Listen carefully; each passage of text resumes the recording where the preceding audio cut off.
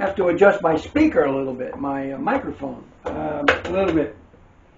So anyway, like I said, $50. That, and I counted it. There's 38 cells in this battery pack. Now this is a Gen 1, like I said.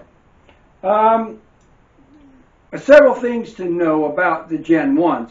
One, they don't have, each of the cells doesn't have that metal plate on each side, right? They were just plastic in the old days, right? 2001, 2, and 3. So those 3 years was Gen 1.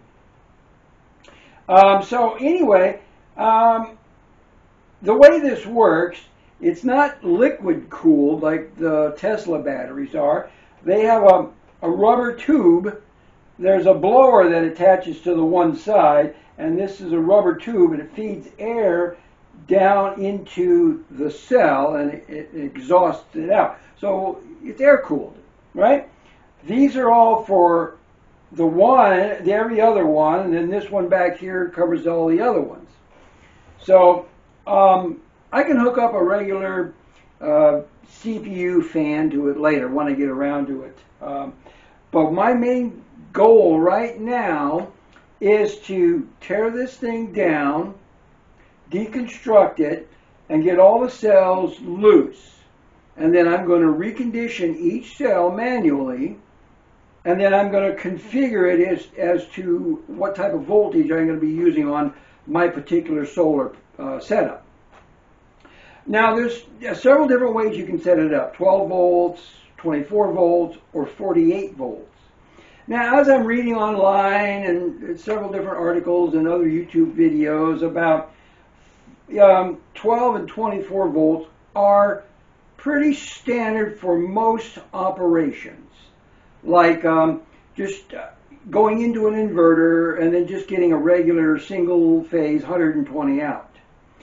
I want this to power my house, so I need not only 120, but I need split phase. I need the 240, so I need a little bit more. The inverter's got to be a little bit more husky to do this. All right.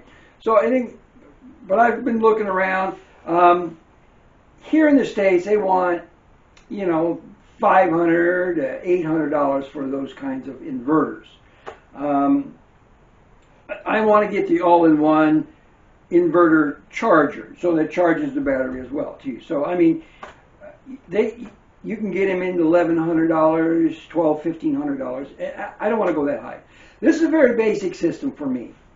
I only have one panel for 100 watts solar, and I'm going to add maybe 4 or 5 more 250 watt panels to the system. So it's going to be about 1 kilowatts, 1.5 kilowatts, somewhere in that neighborhood.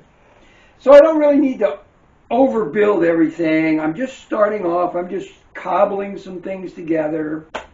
I've got a Harbor Freight Thunderbolt solar kit, 100 watt panel, and it converts to charging either a single 12 volt battery or 2 12 volt batteries, either, well, in single, it puts out 12 volts.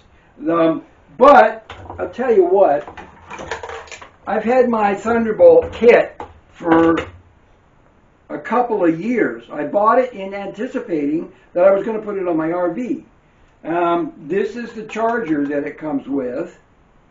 And lo and behold, I take it out of the box, brand new, pop it out of the little Ziploc bag, and hook it up to my panels, and it don't work. I mean, it works, it's halfway working. I measure it, I get 25 volts off my panels, which is great. But the output, there's no output for the loads. My battery, it only measures like 2.5 volts, 3 volts, something like that. That's not going to charge a battery. It might trickle charge them, but not at the correct voltage. So that was bad. My the button that turns on the panel, the LCD panel for viewing your voltages and stuff like that, didn't work. Didn't work. The other button that turns on the loads for the lights didn't work. So Yeah, I hook the lights up to a regular battery and they come on, so it's not the lights. This thing is half dead. And then, of course, you know, I put in a trouble report or whatever. You know, I asked them if they could replace this. And they said, oh, you're well past your warranty, your 90-day warranties. I said, yes, I know that. But it don't work. Fresh out of the bag, they didn't want to do anything about it. So anyway, so I'll have to buy another one anyway. But that gives me an opportunity, right? I always look at everything as an opportunity. I'm one of those half full kind of guys. So then I was tickled pink when I came across this. I was looking for a regular battery to put in my other car, you know, because the other battery was dying or died. And so I asked the guy, hey, well, I've been kind of thinking about battery packs for a Tesla wall, power wall, whatever, you know. Even as much as buying one of those Tesla battery packs, you know, they're 24 volts, which would have been, you know, about the right size, and they're 5 kilowatts, 5.2 kilowatts. Now, this all together is a little over 2 kilowatts, you know, because it's a little bit small. I don't know, it's older technology, right? So what I'm going to do is I'm going to, like I said, manually recondition every one of these after I get it completely torn apart. So this first segment, this first video that I'm making for you today is going to be the disassembly of all of this. Now, it only uses basically 2 types of nut sizes. 8, all of these, as you can see here, these are 8s, and the ones on the bottom, all the ones on the bottom are 8s as well, and then the 4 big bolts that hold the whole pack together, those are 12s. Yeah, I think so. 12. No, 11s. I'm sorry, 11s. So anyway, this particular pack, like I said, was abused. All the tins are all bent in, busted up, and the top one was missing. All of this stuff in the side here has all been crunched together. It's been kicked around, you know. It's been rode hard and put away wet, if you know what I mean. I pull this down. This shows you how the pack is put together.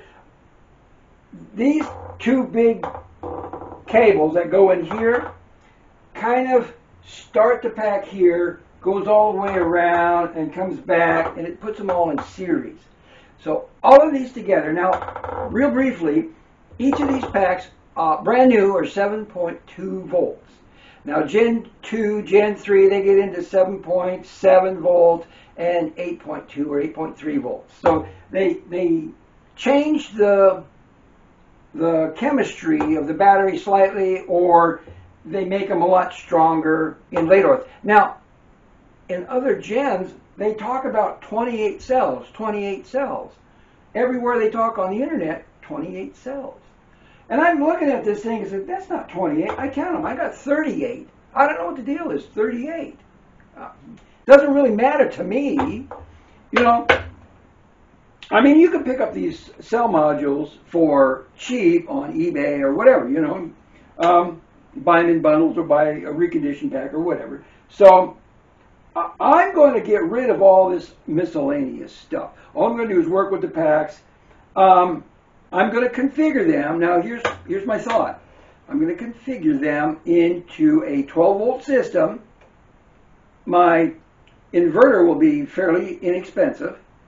Or what I could do is that, like I was saying earlier, they get into the 48 volts packs for homes, right? If you've got split phase and you need the 240 volts and you need a bigger system, 2, 3, 4, 5 kilowatt system, then 48 is a better way to go, because then the wire sizes are, you can go with a slightly smaller wire size. Now, I have a big roll of 6-aught, not 6-aught, but 6 gauge, right? 6 gauge, that I'm going to hook my batteries up with. So I will be connecting them with that. And these, as you can see right here, These, well, you can't see the size with the video here, but they're roughly about 6 gauge or slightly smaller. I don't know, close to. So I don't have a problem. I'm going to be connecting them into, like, half of this is going to be one brick, and the other half is going to be another brick, or module if you want to call it that. I'm going to hook them up 2 cells in series. For now, just for now, that gives me 7.2. 7.2 is 14.4. Now, an alternator in your car charges at 14.4 volts, right? But that's for lead acid. These are nickel metal hydride. These are a lithium product, okay? And so 14.4 is a little bit strong. But see, this is old. They're used, they're abused. They'll probably barely, if I recondition them, I'll probably barely get them up to 7 volts. So they're only talking 14 volts total for the 2 in series. And then you parallel all those ones together. The way these are attached, it's plus, minus, plus, minus, plus, minus. So they all like this, and then the way they're attached, you've got a bus bar that attaches every 2. Now, I might reuse these bus bars in a way that it'll do exactly how I want to set it up. 2 in parallel, 2 in series, and then the rest of them in parallel. You know, and then later, depending on how I get whatever inverter I get, if I get a 48 volt inverter, then I can reconfigure these.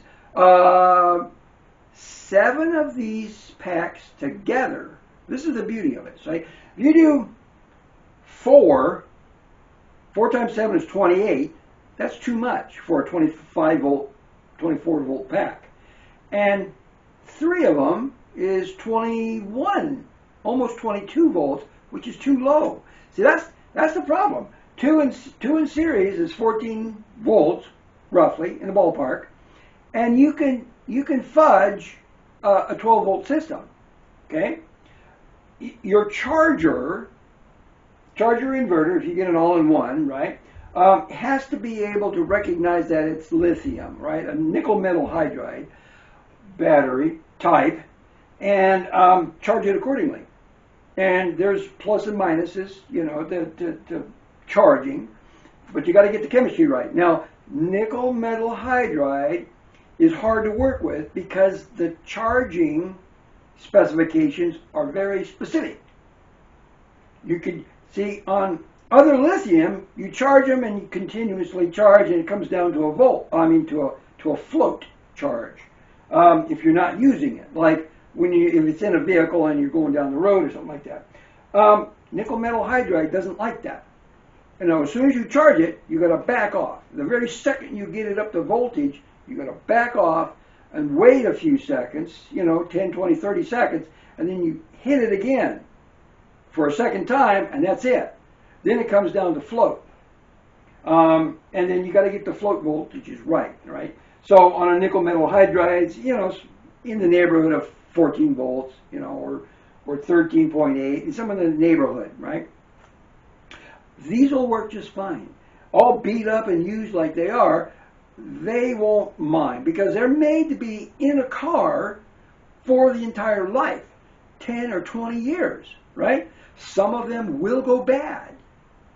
So, and all the movies and all the videos on YouTube shows how to take these apart and change the specific one that is bad. You measure across plus and minus, and if it's not coming up to 7.2, there's your problem, right? So, but you have to disconnect every single one of them, right? I mean, with the car, you've got the software that tells you which pair are bad, right? So you go to that pair. Now, in this particular type of pack, Gen 1, number 1 is on the far side, and all your instrumentation and all your heavy duty thing, your contactors, are on this side of the pack. So number 1 is over there. I watched several people on YouTube, and they said their number 7 was bad, so they had to come out 7. Well, they started doing it the wrong way, and then, of course, they get confused and say it didn't fix their problem, then they had to come back from the other way. That's how we learn. That's number 1 down there, even though it's not marked anywhere. Now, if you take a look at this one, it's all rusted, right? It's all, look at these things, they're all corroded. Look at that. That's green, right? If you can see that, that's corrosion. These are all corroded.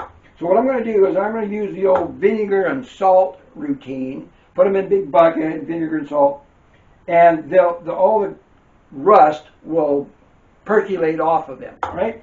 And then I'll touch them up. I'll sand them lightly with a fine sandpaper or whatever, you know, and make them look pretty. It's copper. It's solid copper, so you know what bright copper looks like. It's very easy. So I'll get those all conditioned. That's what we're doing basically for this first movie, getting them conditioned.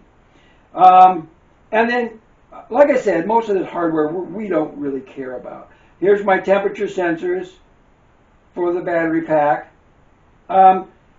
Technically, it would be nice if I had a BMS, and that's what these are basically used for. I've got them. If I need them, I will think about maybe, I'll save this harness, and I'll think about, you know, probably trying to install them somehow into, because they are, you know, later in my battery pack. Now you got number 1 down, you got a sensor down there, you got a sensor right here at midpoint of the battery, then you got another one right here, about 2/3, 3/4, and then you got one on the end here. Now the reason why these are closer together over here is because the air comes in down there. That stays cooler, and then by the time the air gets up to here, it's slightly warmer. So they want to make sure that they have a better look at what's going on down here, downstream, with the cooling efficiency. So anyway, let me get to it. Like I said, the rest of this video is just basically going, I'll probably speed it all up. There's a million screws. There's 1 screw on the front and 1 screw on the back for each one of these. So 38 times 2, you're 70, 80, 82 screws on the bottom. And then you got 1 per pack, 38, there's another 80. So there's 160, 170 screws just there. And then I got to take all this other miscellaneous off of the pack. So I hope you enjoy viewing the rest of this video. Like I said, I'm going to speed it up and then I'll come back and let you know. For all of you that have just joined my new series, we're going to be putting this back together and configuring it to a battery bank for the house. Now,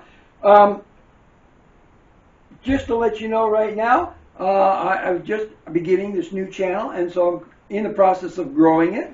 And I would appreciate everybody if they, you know, hit a like and subscribe and hit the bell for notifications of my next ones that I produce, my next videos. So I love to see you come back. This would be great. This is something that you don't see on YouTube, is configure it or reconfiguring this as a battery pack for the house. Everybody fixes these things and they repair them and they stick it back into the cars. But I see a lot of people, they talk about configuring other battery types, like Nissan Leaf batteries or Tesla batteries, you know, like that. But I don't see anybody configuring Prius battery packs into a power pack for the home. So hopefully I'll have something unique to show you guys. All right?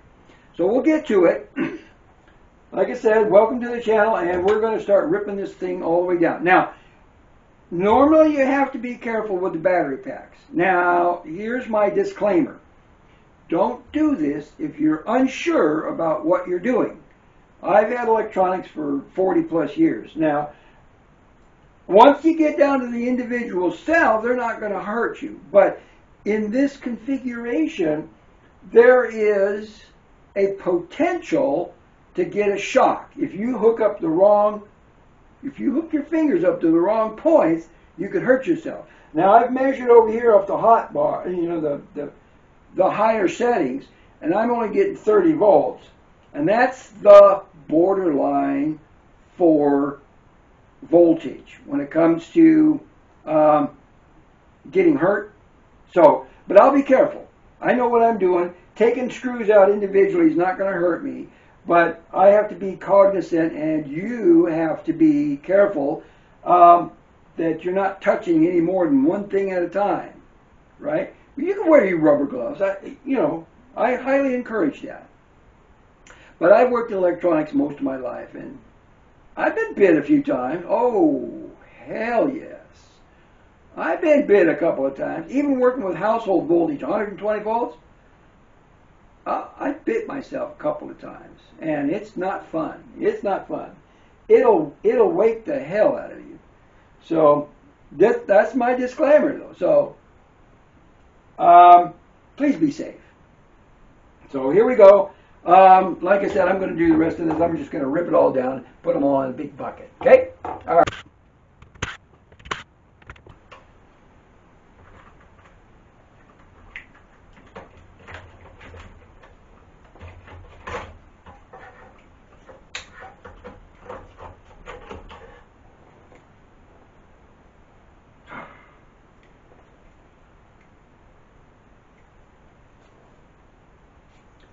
$125 amps. Nice.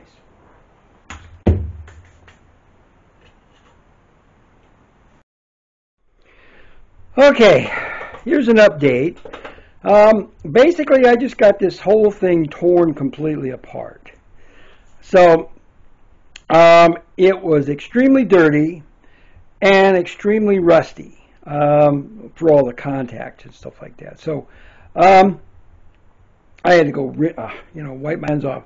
It was so. But a few things that I learned is that the sensors on top is some kind of a temperature sensor, and then all along the back side, for every pair of cells, there is the BMS is hooked to it. So there's a big connector on the end of it here for the BMS. Now let me show you here. Basically, this thing here is the BMS.